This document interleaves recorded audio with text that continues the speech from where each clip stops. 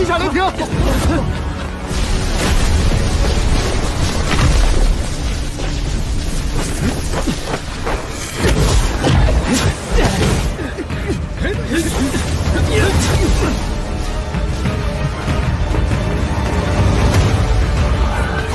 咱们让乱子更大一些。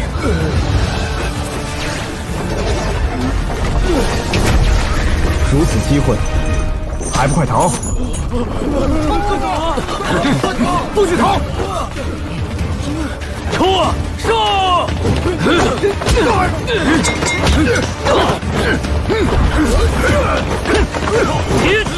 走，去完成最后一件任务。暴动者，杀我！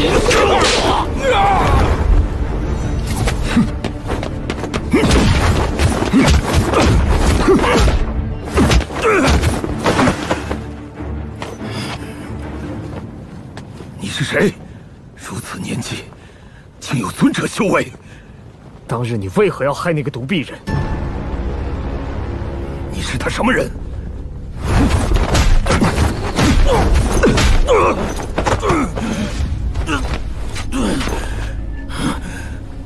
说，我与他结怨，只因一枚神丹，将神丹交出来，不然我让你死无葬身之地。哼，已经晚了，吞下去。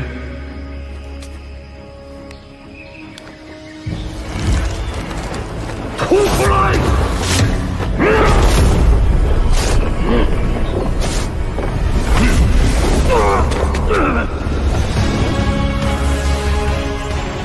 是刀姬，能修为突飞猛进的神丹，竟然浪费在这个小贱人身上。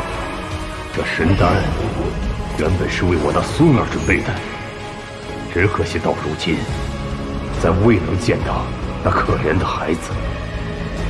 可即便无法赠给孙儿，我也绝不会将他让给你们这些强盗。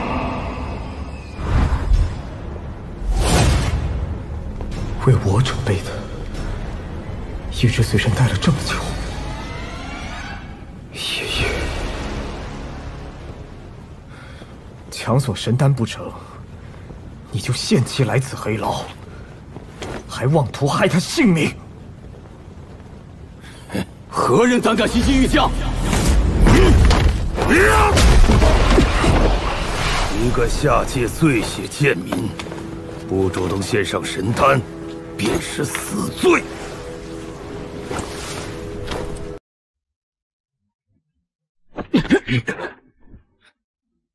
哼，那家伙手里的东西，应该就是矿坑深处的那件宝贝，竟蕴含着如此强大的雷霆之力。那独臂老人以及阿蛮，现在何处？那独臂老人后来如何？在船上，是你偷袭老子！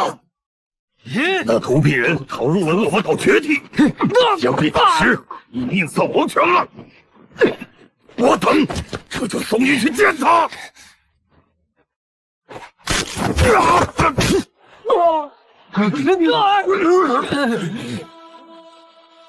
三个尊者，一个神火高手，还是逃吧！我要为爷爷报仇。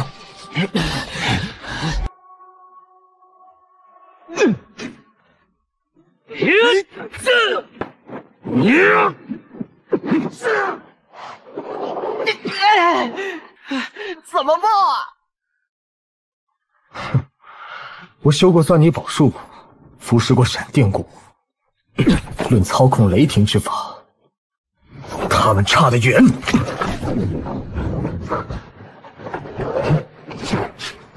如此急着去送死吗？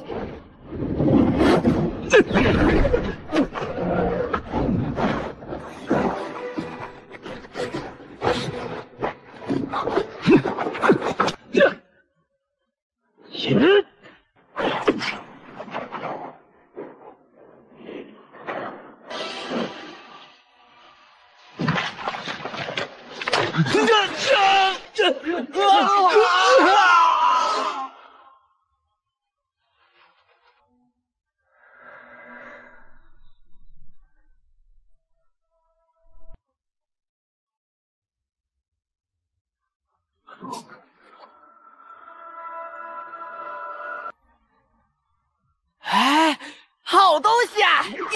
更多的玉匠正在赶来，咱们快走。连番进化，我腹中也有了一个小世界的雏形，可隔绝契机，免得引来敌人。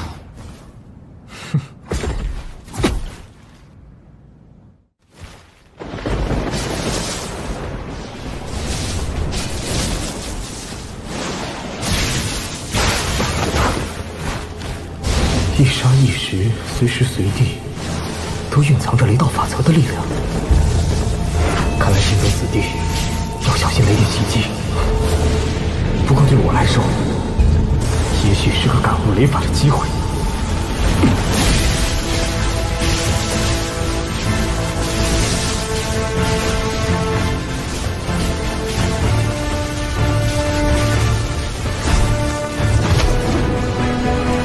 看起来漫长岁月以来，皆有修士来此磨砺。想来他们若有所悟时，便就地开辟洞府，侯部下法阵，日积月累，才有如此规模。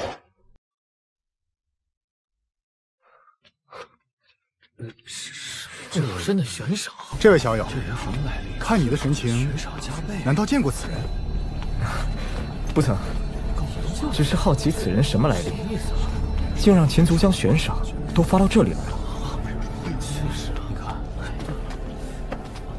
听说不老山的悬赏，最初是要捉拿此人，后来不知怎么悬赏加倍，内容却变成了此处的营救，真让人搞不懂啊。那是因为他的后人天赋出众，展现了无敌之姿。你们看那边，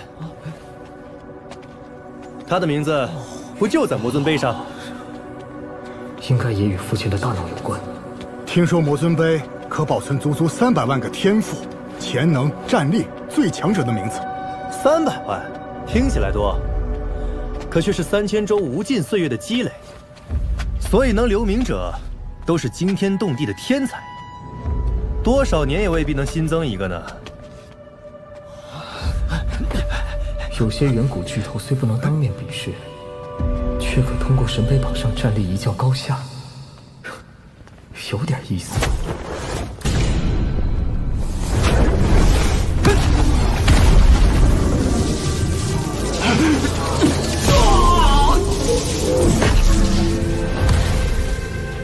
怪不得我听人传说，参与石碑试炼，便是以性命相搏，要么留名，要么留命。原来真的是如此。你也太不自信了，不管成功与否，都要有一种闯劲。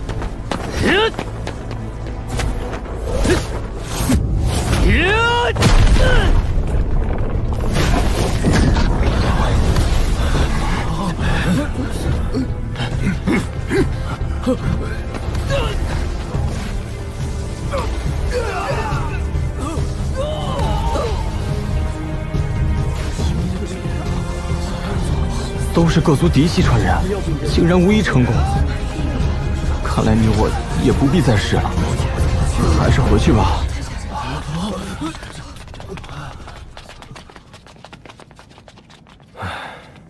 果然已无人再愿意尝试了。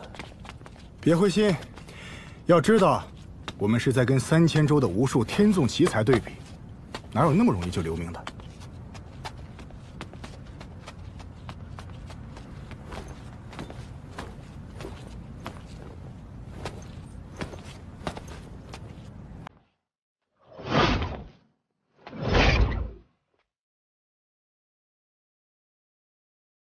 神碑可测战力、天赋、潜能3种。不过天赋潜能需要引导碑中符文入体，此行充满了未知。况且我连至尊骨都失去了2次，也就不用再一测试那些，那就一测战力吧。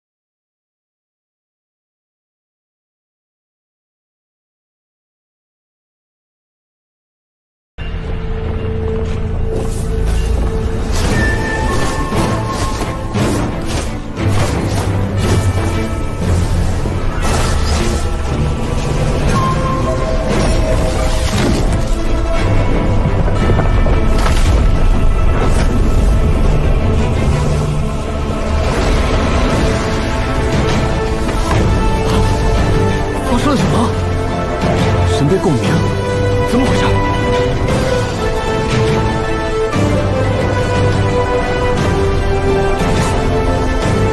神碑共鸣，有意思。魔尊神碑发生了异样，你去查看一下。是。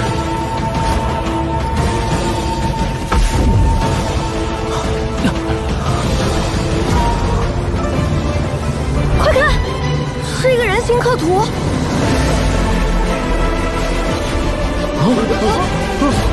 快看，名字怎么了？这是几人名士？是光。他的名字竟然在秦族天才秦昊、秦长生的上面。你我有幸见证了一位可民谣万古的强者出世啊！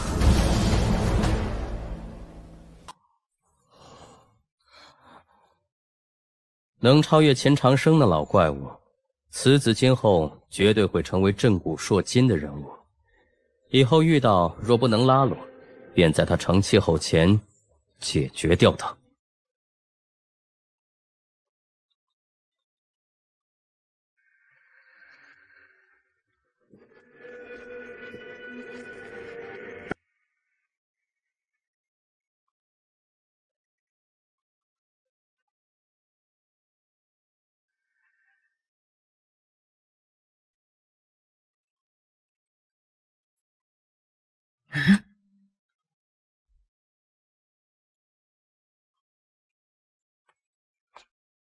找到石中天，格杀勿论。